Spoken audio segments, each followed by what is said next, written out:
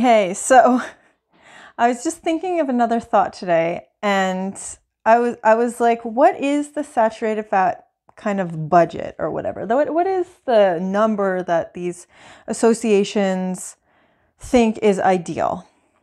And I'm thinking of this in terms of a carnivore diet, okay? I'm trying to throw these carnivores a bone here. What could be a healthy carnivore diet, or the healthiest maybe version of a carnivore diet? And so I found this article, and where is it?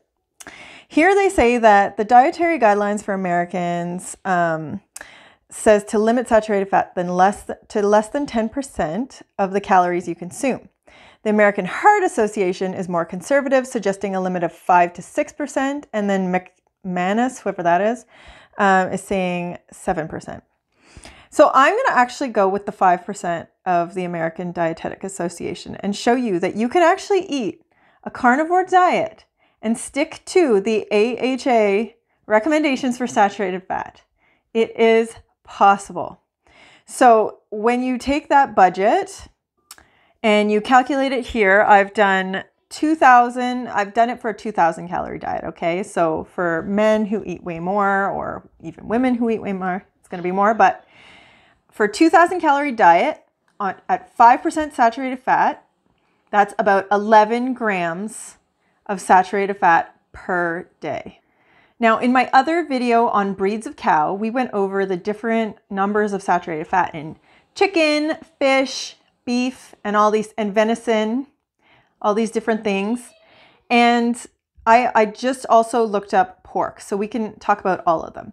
The two worst, if you're going to be on a carnivore diet, if you want to make this saturated fat budget, the worst you can eat is pork and beef. Beef has around anywhere from like 9 grams of saturated fat down to maybe, like, if you get certain breeds that I don't even know where you can buy this beef, but if you get them, they're really low. You can eat a ton of it, but most breeds are above 1,000 milligrams or 1 gram, way above. But pork is, I don't know, I'm getting a ton of different numbers here, but let's say like around 7 grams. I guess it depends on the pork too, but for an 100 gram portion. Now, if you're, which is, a fair bit of that 11 grams a day, right? You're going to be able to eat 100 grams plus a little bit more of pork or beef a day if you want to do a carnivore diet sticking to the AHA recommendations. Now, we already went over in my other video that fish, chicken, and venison are all around a gram of saturated fat per 100 grams of meat or whatever. So you could actually do 11 100-gram portions of chicken, salmon, or venison a day and still meet the AHA requirements for saturated fat. It can be done. It's just all these carnivores seem to be all about beef, beef, beef, even grass-fed beef. It's still quite high in saturated fat. But these other meats are quite low, and you can actually meet these guidelines. I know a lot of people are just going to say the guidelines are useless and blah, blah, blah, which I don't believe anymore. I used to think that. I don't believe it anymore. But I'm just saying, you could actually theoretically do a carnivore diet that sticks to the AHA guidelines for saturated fat, and provided you can get enough nutrition. Now, fish, in my opinion, would be more nutritious than beef anyway, and so would chicken. You'd be getting your omega-3s and 6s, I'm guessing in the right quantities. I have no idea.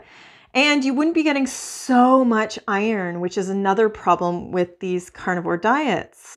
Now, I'm not sure about other nutrients, whether they would be in the correct amounts, all your B vitamins, vitamin A, all your folate and all that other stuff.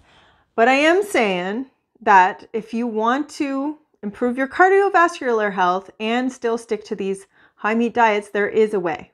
There is a way. But you got to give this up. Like, not so much of this stuff. I mean, unless you can get the Alejandro cows, or I'm saying that totally wrong.